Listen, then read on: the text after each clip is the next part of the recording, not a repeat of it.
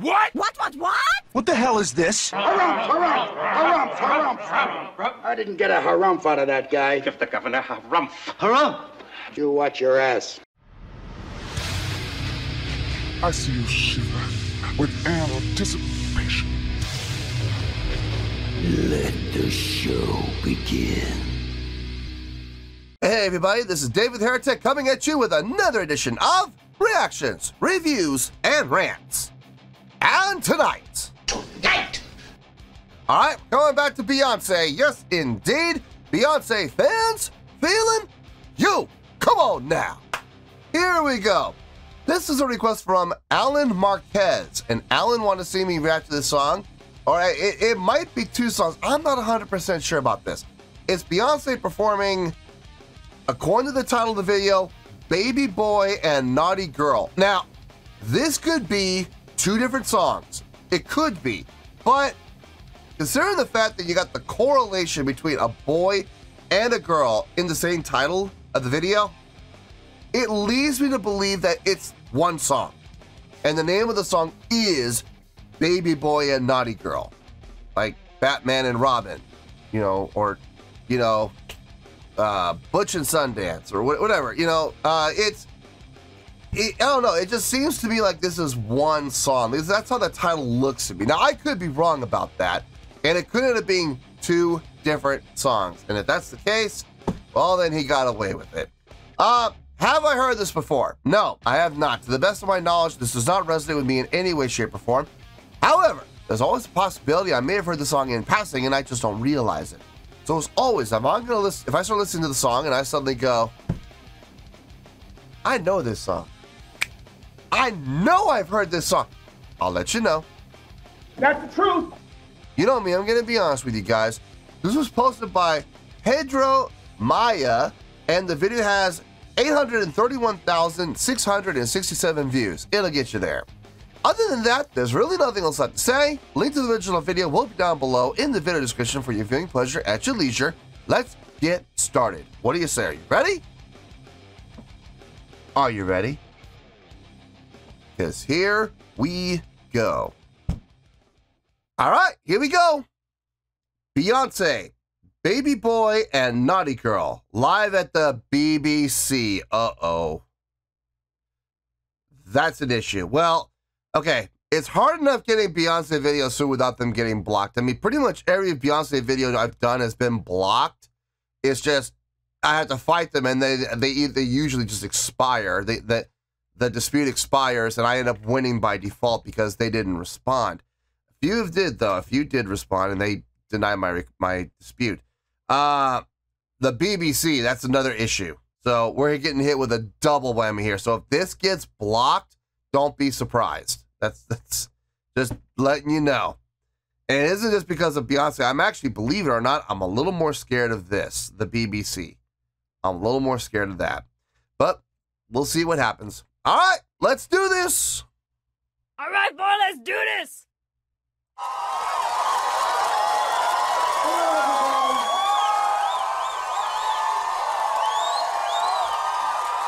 I said hello, everyone. How many of you guys have my first album, Dangerously in Love?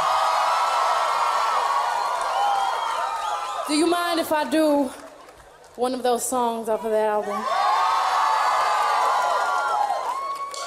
You have to help me sing. Are y'all gonna help me sing it?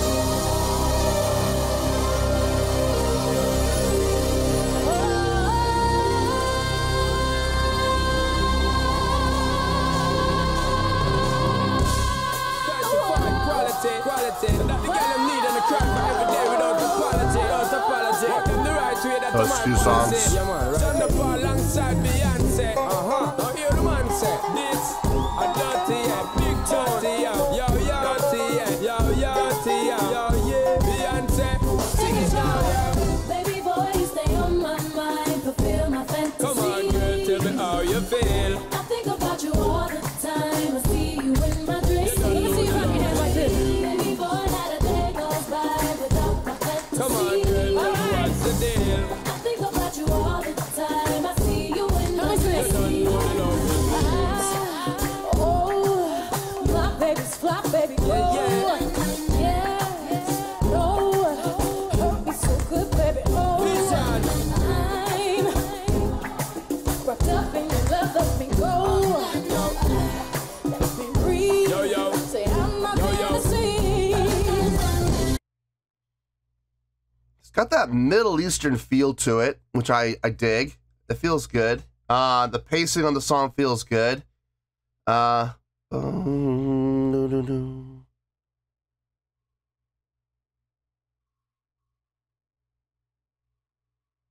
C sharp. We're in C sharp, I think. Yeah, we're in C sharp. Okay. Actually, C sharp is a good key for Middle Eastern tunes.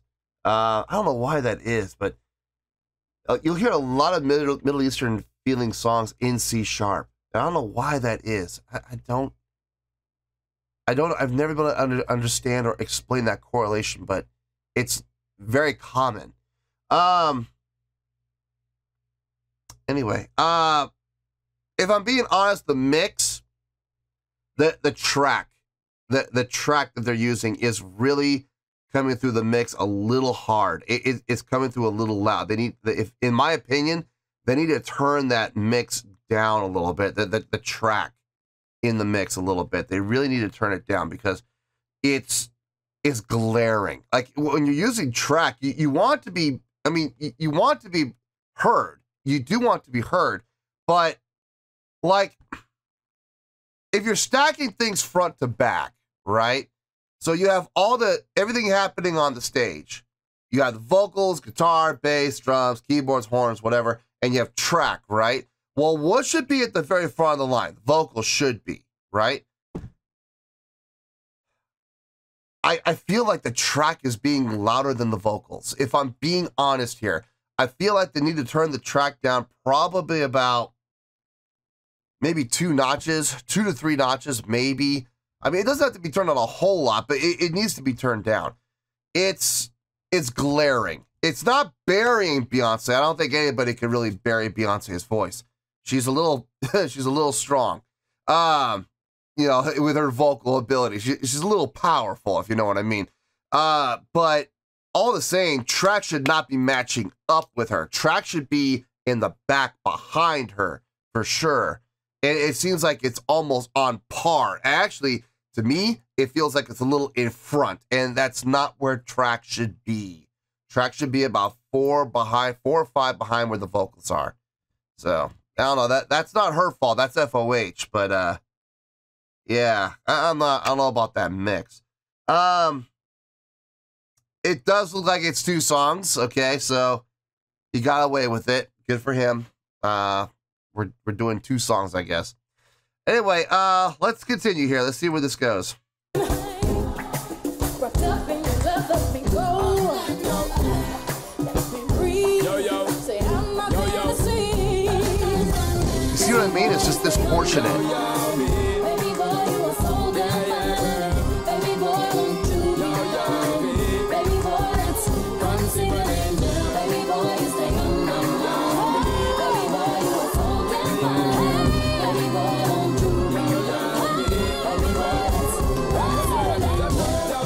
Girl, me and you together is a rock that girl. Drive round the town in a your drop top girl. In a stop shop girl. Little more the dirty one rock that world. Is a top girl. Me and you together is a rock that girl. Drive round the town in a your drop top girl. In a stop shop girl. Little more the dirty one rock that world. Baby boy, you stay on my mind. Fulfill my fantasy. Come on, girl, tell me how you feel. I think about you all the time. I see you in my dreams. Come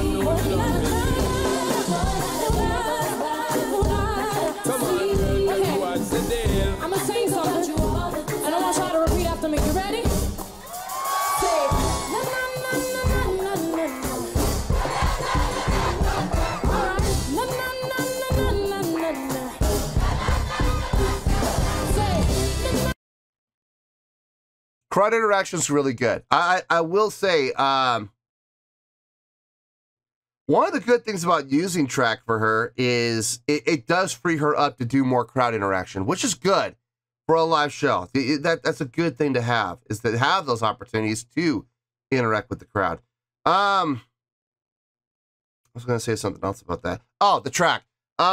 It's still loud. I mean, I think you can see what I'm talking about. It's just so dominant right now. It's kind of distracting. I will give Beyonce a lot of praise and a lot of compliments for not doing something. A lot of times when bands, artists use track, they will put microphones in front of people. Now, those microphones will not be live. They will not be hooked up in any way, shape, or form. They will not have cords attached to them. And if they're wireless mics, you can very clearly see there's no lights turned on. They're all powered off. There's not even batteries in them. You know, they're just microphones. They're dead husks sitting there, and those people will sit there and pretend to sing. That gets on my nerves. I have no problem with people using track. I know a lot of people in the past have said, well, you're making a big deal about tracks and blah, blah, blah. Here's my stance on tracks. And I know a lot of people, like I said, they sometimes misconstrue what I say. So I'm going to say this as plainly as I can. I have no problem with bands and artists using tracks. We use tracks, okay? I have no problem with bands using tracks whatsoever. What I do have a problem with is when the people on the stage or the management or whoever the artist is whoever's in charge of making these decisions, they have the audacity to sit there and put microphones in front of people and tell them to lip sync and pretend like they're singing when they're really not. That's when I have a problem, because that to me is dishonest. That to me is a lie, and that is just not needed. It's absolutely needed. Look, Beyonce right here using tracks. I don't see anybody with a microphone in front of them pretending to sing the backing lines. She doesn't need that. She doesn't need it. She uses tracks. She doesn't care. And the people in the crowd don't care either. And to be perfectly honest with you, I don't care that she's using track. I do care about the mix, you know, that the track is so up in front, but I got no problem with her using the track. Tracks are used by a lot more artists and bands than you might believe. I know there's a lot of people go, well, my band doesn't use tracks. How much you want to bet? How much you want to bet? There's a bunch of bands out there using track now, and there's nothing wrong with it. It fills out the sound. It makes life a lot easier, especially on the musicians they were not able to get the sound like they get in studio in a live setting. So I got no problem with track. As long as you're being honest about it, you don't hide it, and you don't pretend to have people up there on stage singing lyrics that are clearly being tracked. You know what I mean? That's when I have an issue. It's not the using track. I could care less about the track. Tracks, I love tracks, man. Tracks are great as long as you're honest about it and they're used properly. And she's using them properly. It's like I said, it's a little heavy in the mix. But other than that, it's fine. I like the stage interaction. I like the crowd interaction. It's a good live show. And that's what I like to see in a live performance. I like to see a live show, a spectacle. And this definitely is. It seems to me like this is in a smaller venue. Like the stage is small, and it looks like, and it sounds like the crowd isn't very big. So this feels like a little more of an intimate performance, which is cool. I got no problem with that. Let's keep going here.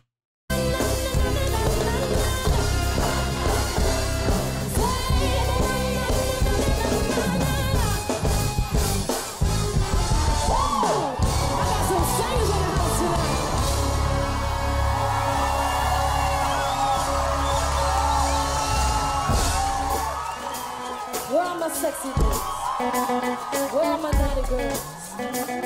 Sing I like to love you, baby. Come on. I like to love you, baby.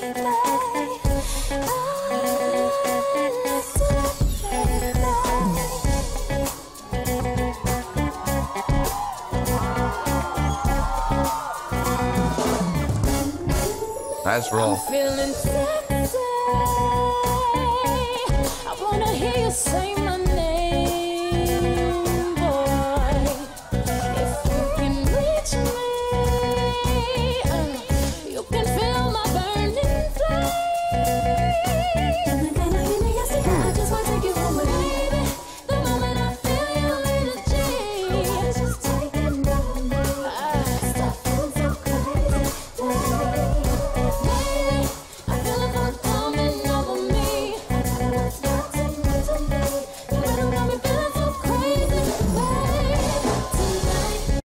That seems like a good place to say to pause.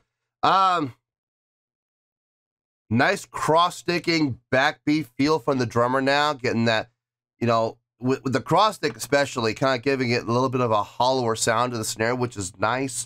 A little more laid-back feel. Guitar and bass playing that unison line.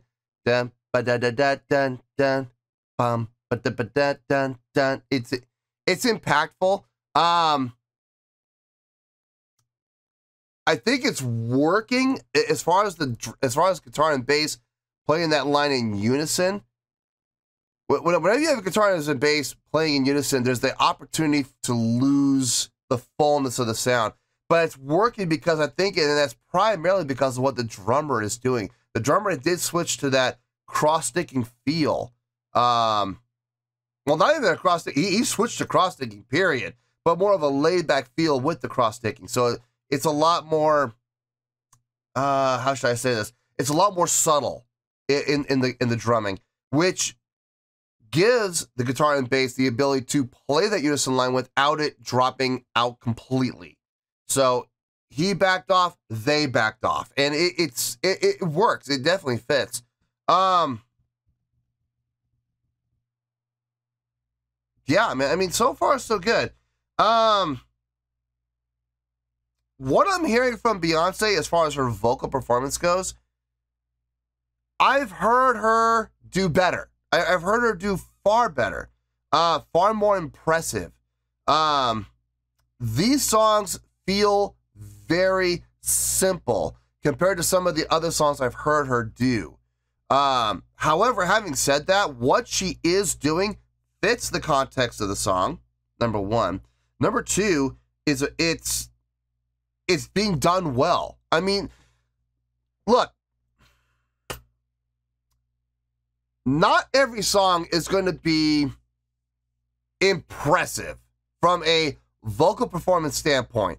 That's just impossible because every song is going to have different variations of and different levels of difficulty. Now, you're going to find songs like this.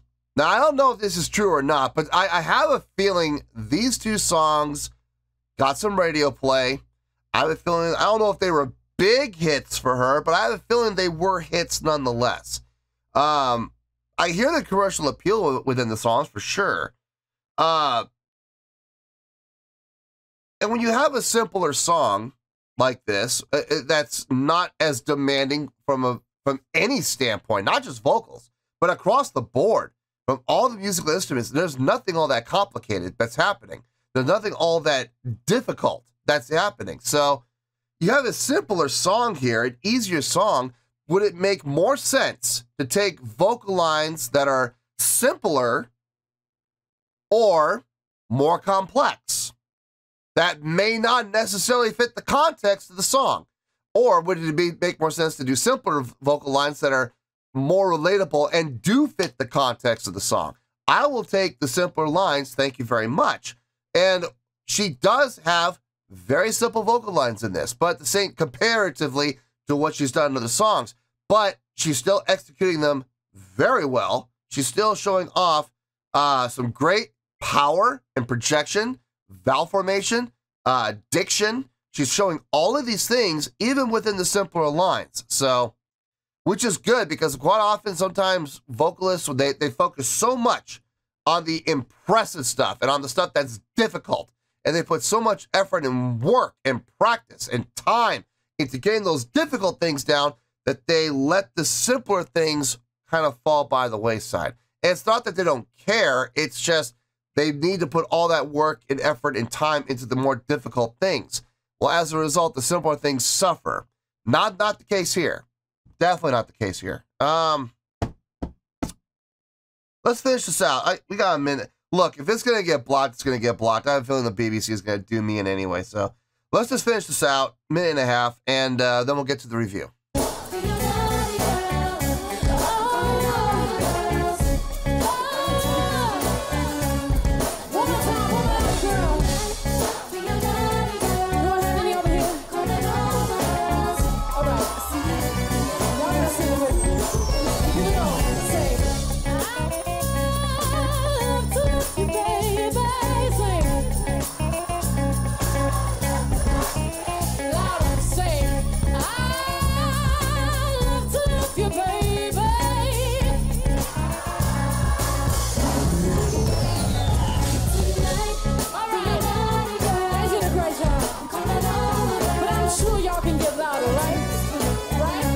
Playing the crowd against it. That's nice.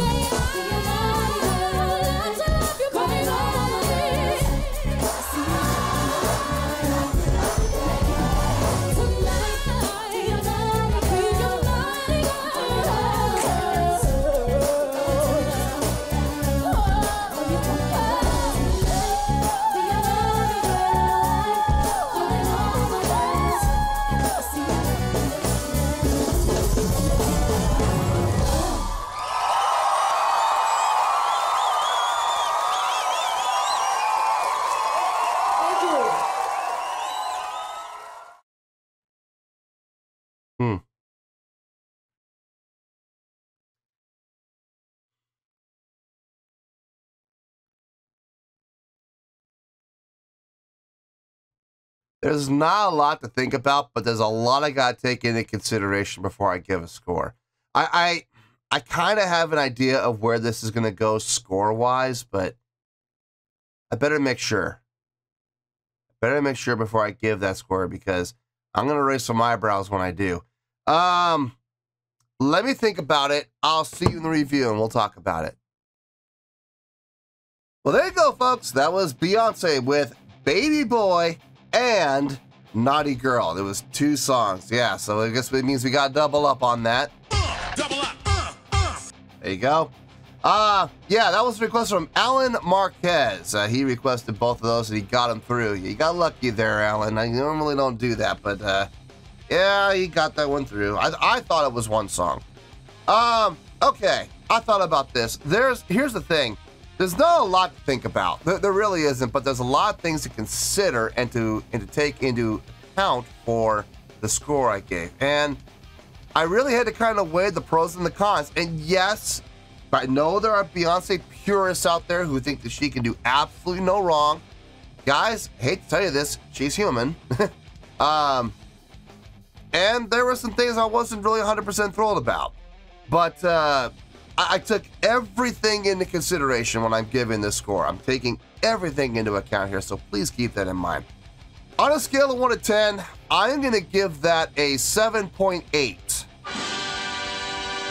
Yep, 7.8. I feel good about that score. Let me tell you why. Why? Okay, the biggest glaring issue that I had really didn't have anything to do with Beyonce because she had no control over it. That mix, God dang it. Whoever was working FOH, I don't know. Now, maybe Beyonce told them to pump out the track as much as possible. And maybe she told them to put the track up at the front of the mix. It's possible. I don't think for 1 second that she did. I really would have a very hard time being convinced that she is the one that made that call, because that was a glaring issue. I have said this before in the past, and I'm going to say it one more time. I have no problem with people using track. I have no issue with track being used with bands and artists at all. We use them. It would be very hypocritical of me to sit there and say that I have a problem with bands using track when we use them ourselves. No, look, we use them. We make no bones about it. And if people ask, yeah, absolutely we use track. For certain elements, sure, it helps fill out the sound. Absolutely, but we still play live. Absolutely, all the vocals are live. They have backing vocal track in there, but when our mics are in front of us, they are live mics. So absolutely, we are singing along with them. Absolutely. So I have no problem with people using track. The problem I have is that when people lie about it and they're confronted and they're saying, hey, were you using tracks? And they say, oh no, we don't use any tracks. Everything you heard was live. When you see the mics clearly not plugged in, turned off, no battery pack in them, they're just husks, just literally sitting there, and they have the audacity to sit there and try to fool you and say, oh no, everything was live. No, it wasn't. Come on, man. But in regards to the tracks were coming through a little loud in the mix, if I'm being honest. Now, like I said, whose call was that?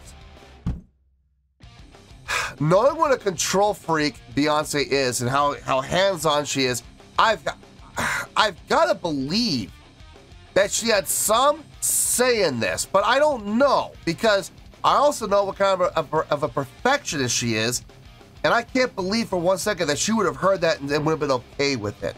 So my guess is that was a slip up in FOH. That was their bad. That was their mistake. And I'm sure there's a good chance somebody lost their job over that. After the show, she probably went back and heard it and was like, who was responsible? And somebody got fired that night, I have a feeling. Someone fired! It was a glaring issue, though. It was. Now, was that Beyonce's fault? No, it's not Beyonce's fault whatsoever.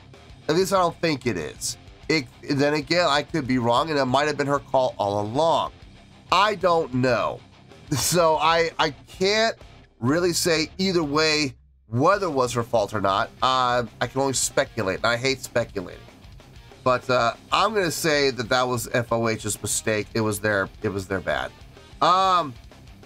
The songs themselves, if we're being honest here, the songs were pretty good, okay? Look, not every song from Beyonce is going to be amazing. I'm sorry. I know there are those people out there, those Beyonce diehard purists who worship the ground that she walks upon, think that she is the Messiah and the second coming, and they believe that she can do absolutely no wrong, and everything that she does deserves a 10. Well, that's fine. If they want to live in that little fantasy world of theirs, they are more than welcome to. The reality is, I'm being objective here, okay? And I'm saying what I believe. And what I believe is this. Those two songs have a ton of commercial appeal. They're well written. They're simple. They're very simple songs. But they're very well written. They got a good groove to them. Good chordal structure, good chordal lines, good chordal flow. Good use of instrumentation. Do you see the common word I'm using here, though, is good, not great. I have heard far better songs written by her that are absolutely worthy of those 8s and those 9s. Absolutely. Do I believe that these two songs deserve that 8 or that 9? No, I don't. They're very simply written. Not that there's anything wrong with that. I'm just, by comparison to some of the other songs that she has done, these don't hold a candle. I'm sorry, they don't. I've heard far better, far more emotional invoking, far more powerful songs, better written songs than these two were. Like I said, they're very well written songs. They're simple. Yes, they are definitely simple. But I find no flaw in the writing. It's just by comparison to the other songs, they don't stand up. I'm sorry, they just don't.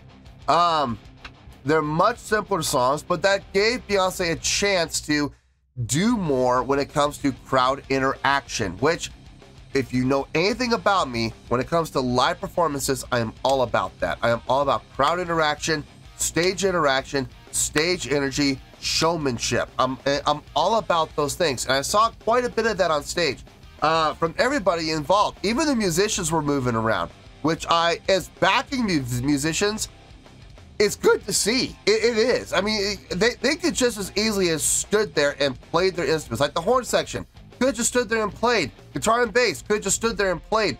And nobody would have had a problem with it because they're in the back. They're backing musicians. They're doing their job, which is to play the songs. Now, whether Beyonce told them to move around or whether they took that upon themselves, I don't know. My guess is they were probably instructed to move around because a lot of their movements were synchronized with each other.